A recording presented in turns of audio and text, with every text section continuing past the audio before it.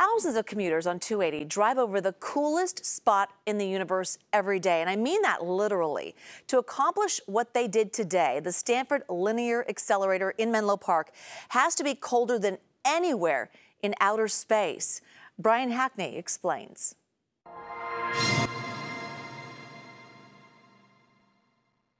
My name's Mike Dunn. I'm a professor here at Stanford and I'm the director of the Linac Coherent Light Source, the brightest source of X-rays on the planet. At least the 2-mile-long linear accelerator is now at the end of a $1 billion upgrade. This is where we take the X-rays and use them for a whole range of different scientific purposes. This is the fracture. What do you think? This is how you might think of an X-ray, getting a look inside you.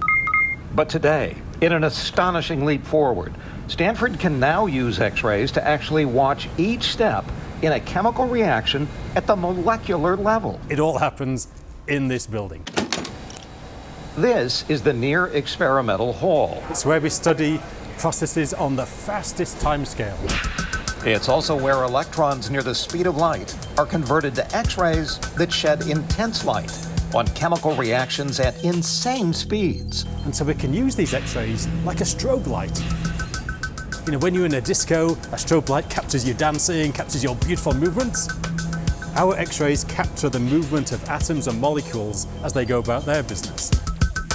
And so we can build up this movie of how the world around us works at that atomic and molecular scale. An unbelievable leap in capability. How do we go from where we are today with 100 frames per second? How do we go from there to 1,000,000 frames per second? A little bit of Menlo Park has to get super cold. So the machine end to end is about 3 miles long. 12 yards under our feet are 35 modules accelerating electrons to near the speed of light in a superconductor. But superconductivity requires this massive refrigerator, the LCLS-II cryo plant. The LCLS-II cryo plant cools the accelerator down to colder than space, 2 degrees Kelvin or 456 degrees Fahrenheit below zero.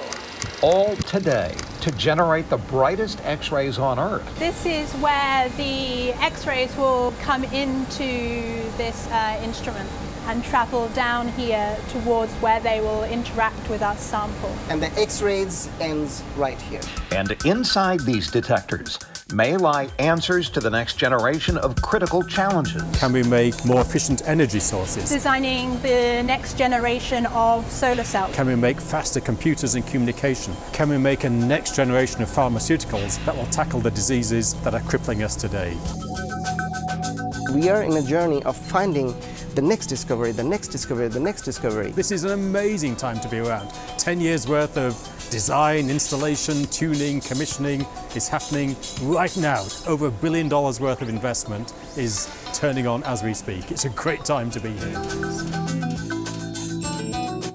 All right, by the way, it won't cost you a dime to get research time on the new accelerator. All you have to do is promise 2 things. First, that you'll publish your results in a science journal, okay, and that your experiment is brilliant enough to earn research time on the machine.